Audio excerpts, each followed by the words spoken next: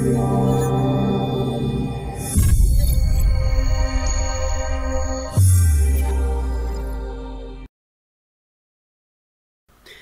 guys, Professor here, Professoar.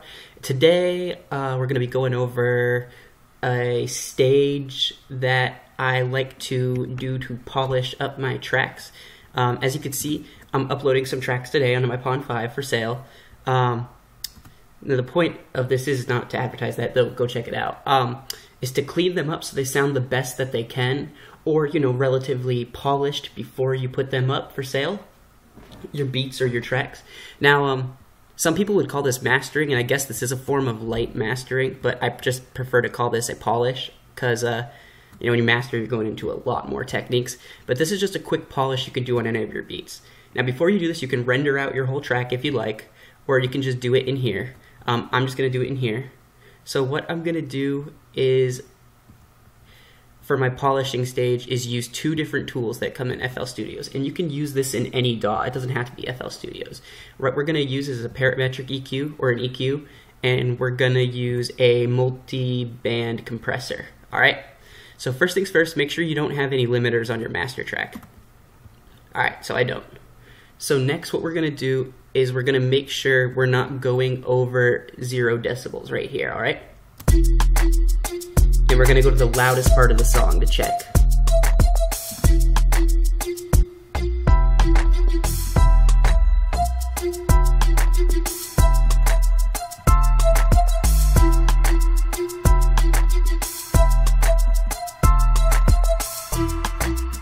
Alright, so we're not breaking 0, that's good, but I kind of want to make a little more headroom before I polish this up. So what we're going to do is lower the volume of everything. As you can see, I control highlighted everything by dragging it across.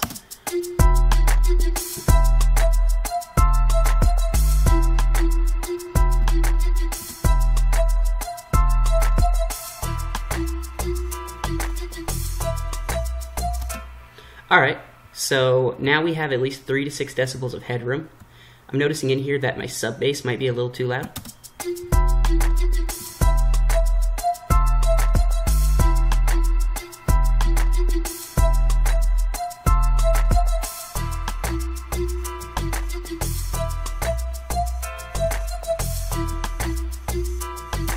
Nah, it's just punchy. Alright, so now what we're going to do is identify bad frequencies and lower them and boost good frequencies. So you get your EQ loaded up. Alright, now let's play the song and listen for them, and I'll show you how we're going to do this, guys. And I have a tutorial on using the EQ up as well, so if you guys want to know how I'm doing a lot of these, if it doesn't make sense, go check out the tutorial on EQing.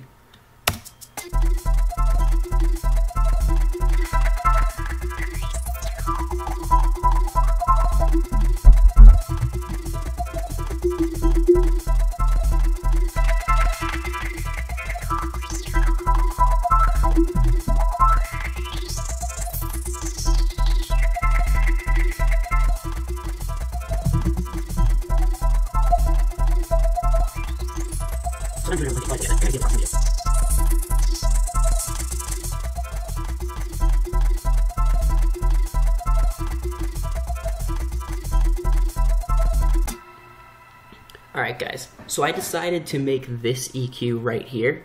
I'm sure I sped up the process of me editing this and looking for sounds, but kind of what I did was I went hunting for some frequencies I didn't like.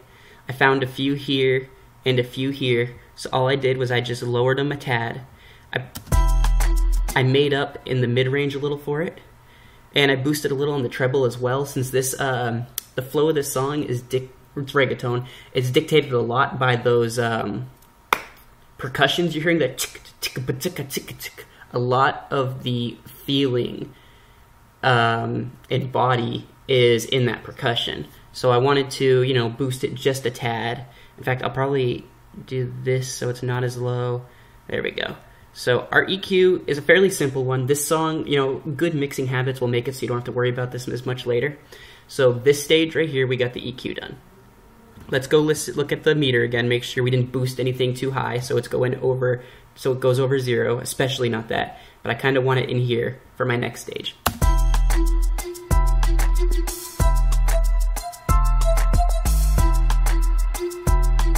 And the reason I'm using this part of the song is because it seems to be the loudest part of the song, though.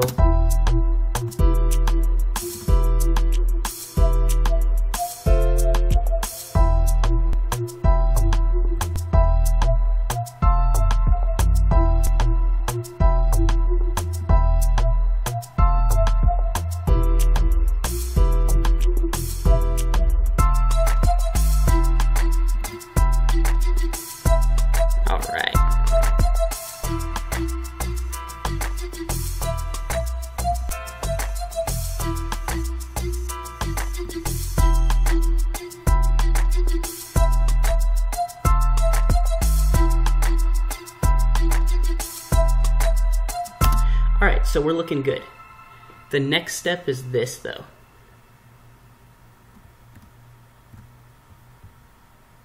Pull that back just a tad bit. There we go.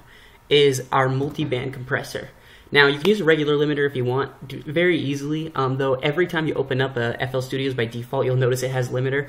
That's just to make your stuff sound better, but what you're going to want to do is turn that off if you're making stuff from scratch. So now, I'm going to pull up Maximus, and I have this after my parametric EQ, so always keep it after. Now what Maximus is a multi-band compressor.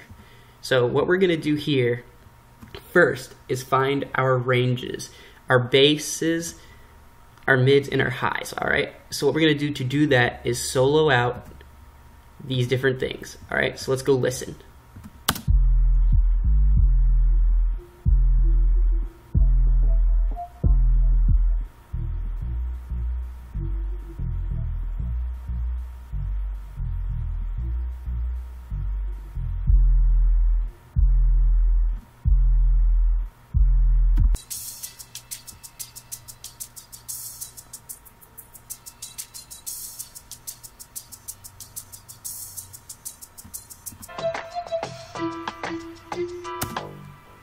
Alright, it looks like that's a fairly good identification. So now that we have all these soloed out, I'm just going to show you what I do for my tracks.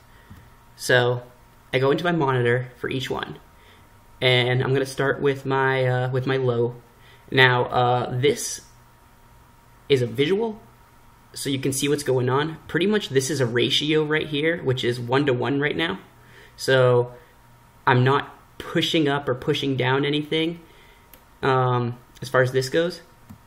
Now if I was doing this, I would have a more full sound and it would be less punchy, I believe, because the lowers, anything in the lower volume would come up more to make up for being so low, and then it would not be as punchy up at the top. Whereas if you had something like this, anything that broke this volume level would suddenly be like whoop.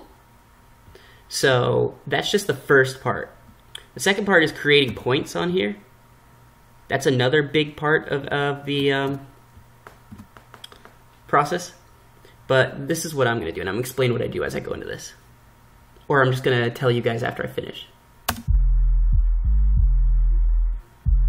And the key right here, what we're doing, is actually to get the fullest sound out of this track. That way, if I have someone hunting on a computer speaker, they hear more of the track. If they're hearing on their headphones, they hear more of the track. Pretty much I just want the best sound that I can get before I put it up.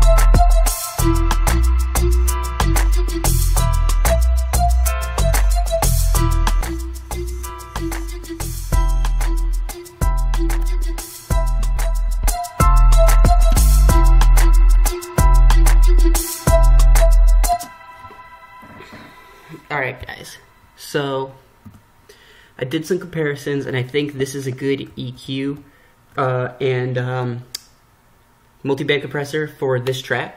I feel it's ready to go out now.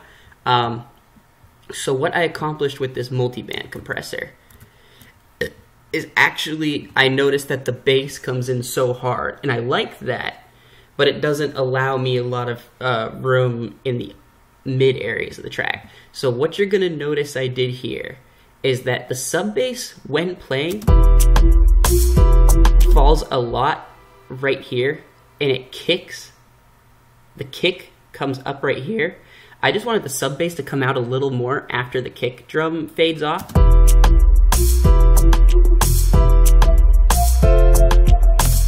So you're gonna notice that if it goes lower, it's still a little gained right here.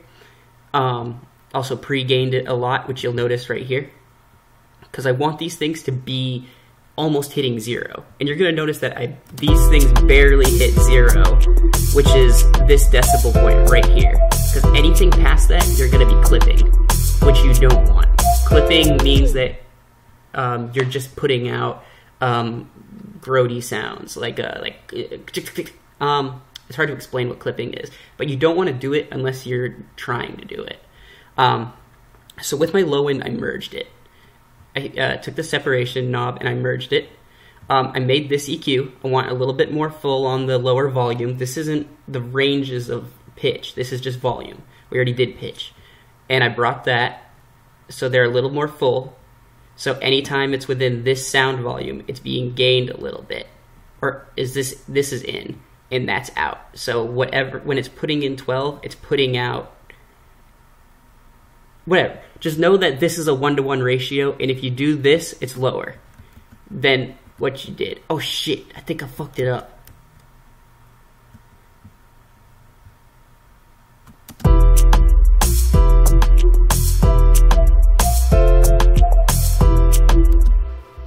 Alright, that should be okay.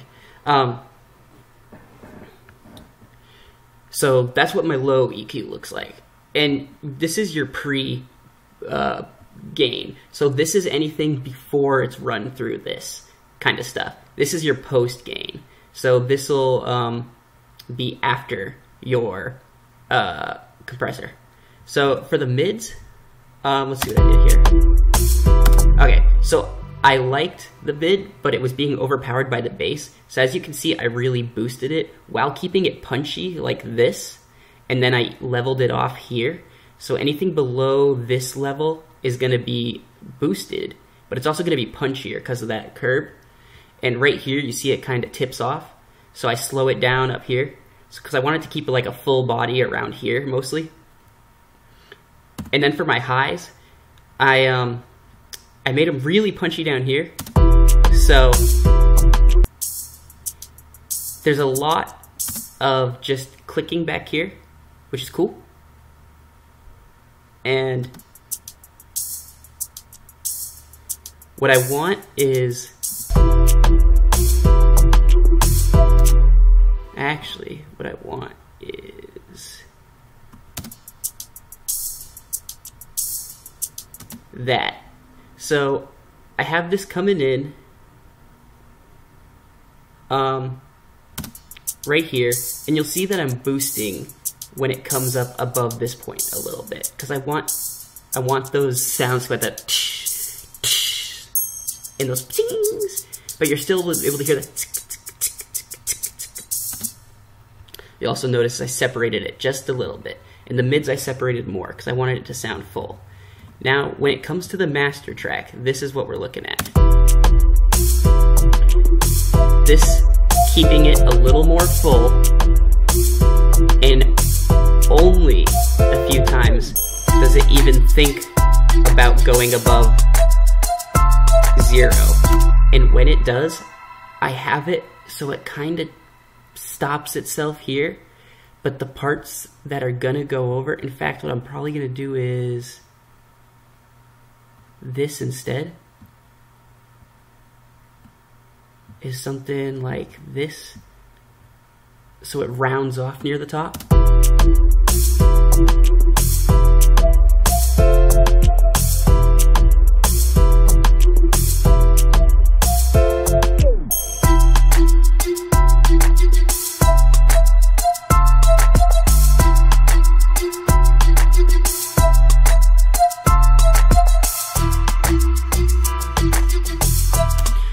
I like that. It's still keeping a really pulsy kind of compression. Phew, phew, phew.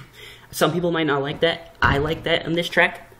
It's not heavy though. It's not being done heavily. In fact, it's a very minor difference. But I like how it sounds. So I'm keeping it full here. And I'm noticing that I want to just round it off at the top because I want it when it hits 0 to not be hard compressed down. I really want it to be a little softer beforehand. And then when it gets up here, I'd never want it to break that 0 mark. So what I guess I did all in all today was this. We found bad frequencies with EQ. We lowered them, boosted a few good ones to make up. And then we brought out a multi-band compressor and we adjusted what we were doing with the different sounds in the song to make the song sound more full. So remember, first you identify your low, your mids, and your highs.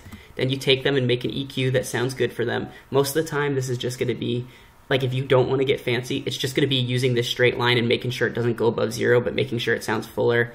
Same for mid, low, and high. It's just going to be doing that. But if you know what you're doing, you can get a little more fancy and detailed, which I recommend using this on all your tracks to polish them up at the end, because you'll get more proficient with it. All right, so now my song's literally gone from this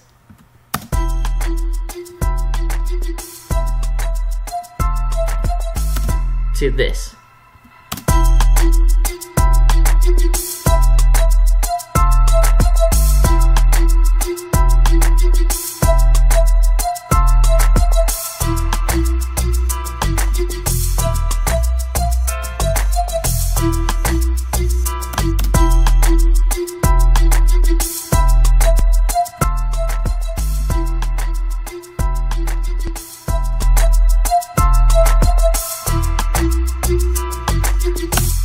I also like how that looks on the graph because that leaves a lot of room for some vocals right here.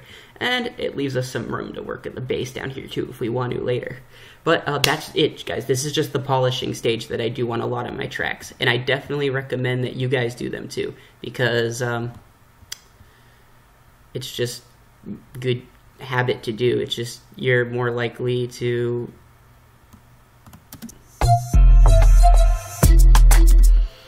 I don't know, it just adds a professional touch to your work, guys, and just it could be the difference between a sale and not a sale, or like someone noticing something or hearing something. But just kind of ear it out. Right now, if you don't know what you're doing when you're looking, really ear it out with your ears. Hopefully this wasn't too long. Fuck, 24 minutes, goddamn. Alright, guys, well, I guess that's it. This was just a polishing stage. I hope you guys enjoyed that. It was a little bit in the EQ and the Maximus, so I hope that helped. This was a little more of a boring one, but hey, still, thank you for checking it out. Like it if it helped, share, subscribe, it's up to you guys. Hit that bell bar, and check out the social medias, guys. We're almost at 1,000 subscribers, so I'm going to be doing that sample pack soon, and I'm going to be releasing a few more goodies for you guys as well when that happens. Also, check out Pond 5. A Spotify playlist, our Apple Music playlist where we put our music up, and SoundCloud, YouTube, everything. Twitter, Instagram, stuff. Alright guys, this has been Professor, Professoar. I hope you guys have a good day. Take it easy. Peace.